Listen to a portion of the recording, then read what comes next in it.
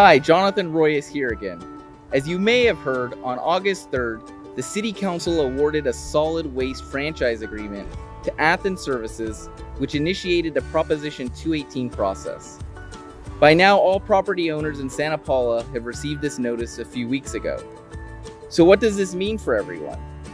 Well, in addition to normal waste collection services, the new franchise agreement will fund the following services: new colored carts for residents and new bins for the commercial sector as part of the state mandates related to SB 1383, multiple electronic waste collection events, bulky item drop-off events, and 2 free bulky pickups per household per year.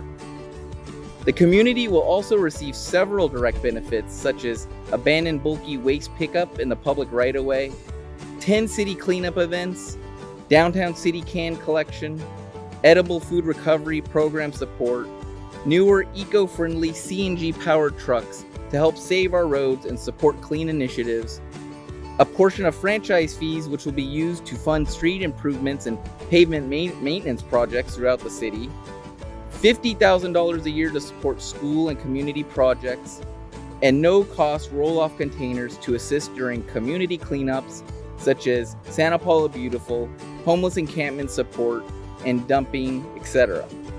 To find out more news about the franchise agreement, SB 1383, and frequently asked questions about the upcoming changes, scan the QR code on your screen or visit www.spcity.org. To participate in the public hearing on the Proposition 218 process, a public hearing is scheduled on Wednesday, September 28th at 6:30 p.m. in the City of Santa Paula City Hall Council Chambers. Thanks, Santa Paula.